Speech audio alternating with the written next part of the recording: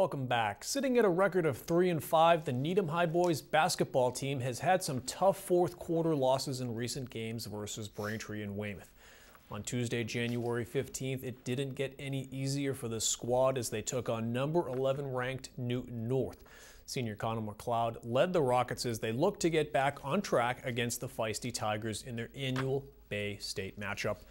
And we have the action for you. We will pick it up early in the first quarter. Jake Murphy pushes the ball up court and makes a great pass to John Madsen, who lays it in. Rockets with an early 5-2 lead. Newton North, a team that shoots a lot of threes, makes their first here as Sam Jefferson nails it. They take their first lead, 12-11. Later in the second quarter, Arim Uglian drives and dishes to Ryan Watt, who lays it in. Rockets now down 4 at the half. The start of the second half, Rockets come out on a 15-0 run thanks to Connor McLeod, who nails the three here, then makes the steal. And folks, he's going to take this one all the way home. Rockets up 30-23 rather. But Newton North would answer on a 13-3 run of their own. Sophomore Tommy Mobley nails the three. And folks, he would do it again. He finished with 26 points off of 6 threes in this one. Fourth quarter action, Brett Stanton. He finds Sam Jefferson in the corner, who makes the three, giving Newton North back the lead 41-39, and they would not relinquish. Rockets, they would go on to lose a tough one in this one. 53-46 is your final. They take on Walpole next. Will the Needham High girls hockey team, fresh off a 4-0 win over Weymouth, look to stay hot as they headed into the heart of their conference schedule? Now taking on a Braintree team led by stellar goalie Rachel Brazil.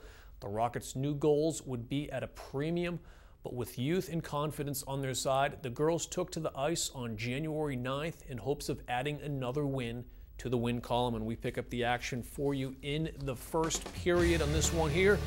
Needham on the power play. The puck comes in the front of the net to Allie Hickey, who shoots, but star goalie Rachel Brazil makes the save. Later in the period, Braintree heads onto the power play, and Lauren Conley shoots top shelf and scores. They lead 1-0 after 1. To the second period, Conley brings the puck up the boards, shoots, and Campbell appears to make the save, but it trickles through for the goal.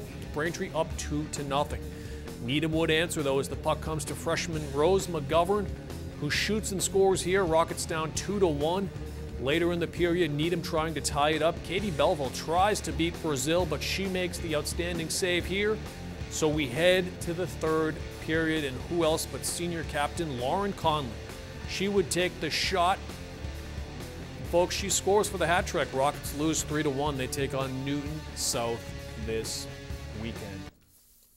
In other news, Needham High School boys soccer head coach Don Brock will be honored at the New England Coach of the Year at the National High School Soccer Coaches Convention this weekend.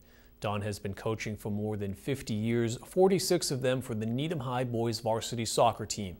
He is in the top 10 nationally in wins among high school coaches with the career record of 660, 180, and 117, and recently won his 4th state championship this past fall for Needham High School.